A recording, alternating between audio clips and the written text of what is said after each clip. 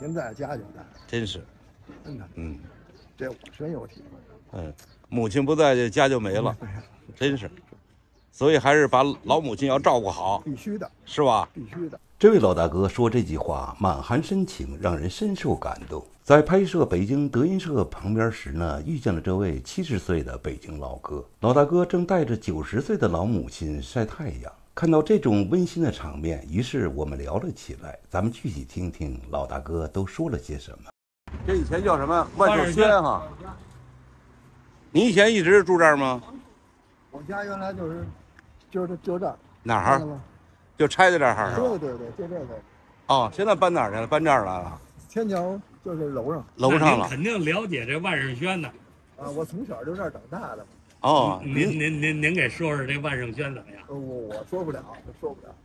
从小这儿长大的啊，这是您老母亲啊。您今年高寿？90了，真棒啊！多棒啊！也是一直住这边吧？对，70了。啊，您都70了。现在不都说70的伺候90了吗？嘿，还真是。哎呦，你看那个老母亲多干净利落啊！是吧？啊，多好啊！主要是咱们的社会好。社会好，有退休金吗？有。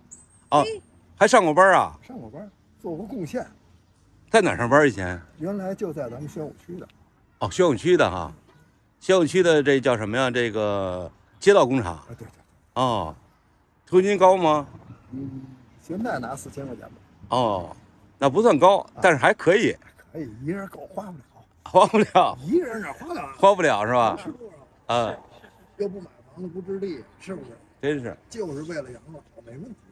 哎，真是。医保国家还管啊。那你这个身体多棒啊！你看，是吧？您几个孩子？这是您几儿子？老二。几个？新的，就剩他一人了。现在两个，还一妹。还有个姑娘了。他跟我妹妹在一起过的。哦，跟妹妹在这边住呢。因为拆迁的房子给了我妹妹。哦，给妹妹了。对，但是留出一间，让老人独立的生活。哦，您没在这边住？我不在。我是单位的福利房分的，原来他们那儿没盖，我就在楼房。哦，就在楼房了哈，那您这也不错。原来是机关的。机关的，一看就是干部。谈不上什么干部不干部，这东西它就是也是党的政策好呗。真是。那您这个退休金应该高一些哈。我退休金7000多块钱吧。那真不错。啊，属于比较高的了。要也不是很高。也不是很高，因为我退休的时候退到企业了。哦，国家改制哈。哦，这天桥这个德云社您来过吗？看过吗？来过。怎么样啊？里头看着？比原来那叫过去叫天桥乐剧场。天乐剧场。原来是演戏的地方。啊。一般的评戏什么的。说相声过去的老天桥嘛。您看的时候是郭德纲演的吗？我看的不是，那天他没来。没来哈。对这个郭德纲相声您喜欢吗？一般吧。一般哈。我总觉得现在的相声没有过去老一代艺术家的那种水平了。俗话说，他们好像说有人就现在的写段子的人不多。对。过去都是有人写段子。你看老相声曲艺界的人，都是有写相声的，自己创作的很少。是。现在没人给他们写，没人给写了，因为人家费半天劲写出来以后，人家不出名，这些人出名，是吧？对，所以这东西怎么说呀？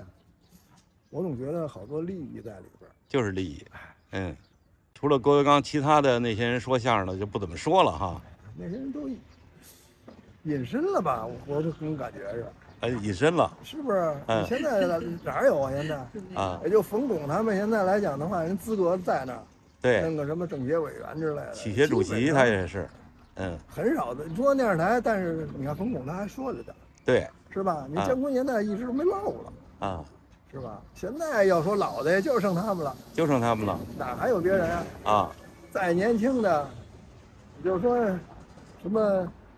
你想想他叫什么来着？什么伟来的？那些小胖子，何一伟。对，何一伟啊。他们这波的人啊，还经常活动在一起啊。他们还是从德云社出来的啊。不过从相声的起源不也是从天津过来的啊？是吧？嗯，所以这东西也有一个渊源吧。您这是经常过来照顾老母亲吗？我基本上虽然退休了现在还在帮朋友们哦，还在工作着，还工作着呢。所以我周六周日我就陪老母亲哦，休息时候过来看看，带他们在太阳底下晒晒太阳啊，真好。平时我妹妹就照应着了，啊，多好啊！啊，您这是哪儿的呀？我们就是那个做一些这个自媒体的啊啊，记录一下这老百姓生活。您真幸福，还幸福，幸福吗？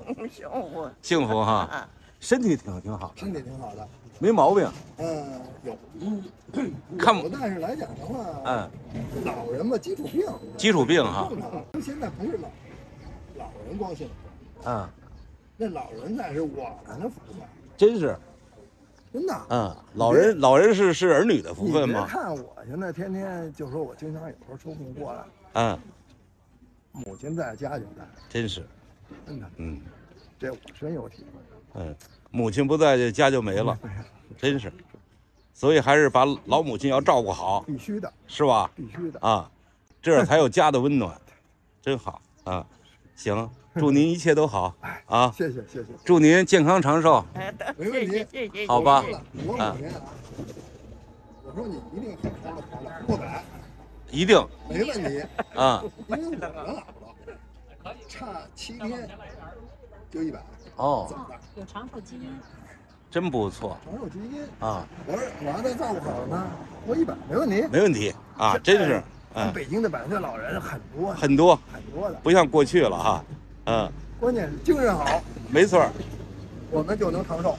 哎，是吧？真是。生活没问题，现在社会发展到这样，对，愁。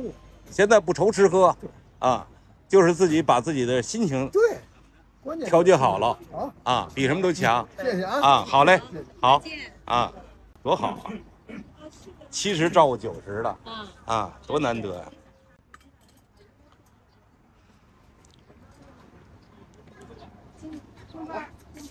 这就推着车走了。该回去吃饭去了。对，他从来不让推着。你看自己还能推着。嘿，真好。回见了，回见。